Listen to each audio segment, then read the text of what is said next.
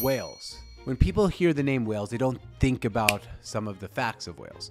It has some of the world's friendliest people and actually some of the world's most beautiful beaches. And they also have Gareth Bale, which was one of the most popular football players or soccer players in the last 20 years. This will be Wales' only second trip to the World Cup ever. The last time they made it was 1958, where they reached all the way to the quarterfinals. They'll be joining this World Cup in Qatar with kits from Adidas. Their home kit has a fire-breathing design, which takes inspiration from the nation's flag. Overall, it's a nice and clean kit. It's red. There's not much to say about this. It's not special or unique in too many ways, but a solid kit with a B- grade. And the away kit, another solid kit. Country's flag takes center stage once again, and it has some nice red and green detailing to really make it pop off. It has a drop tail hem, which is a gracious to the nation's past. Another solid B grade for the away kit of Wales.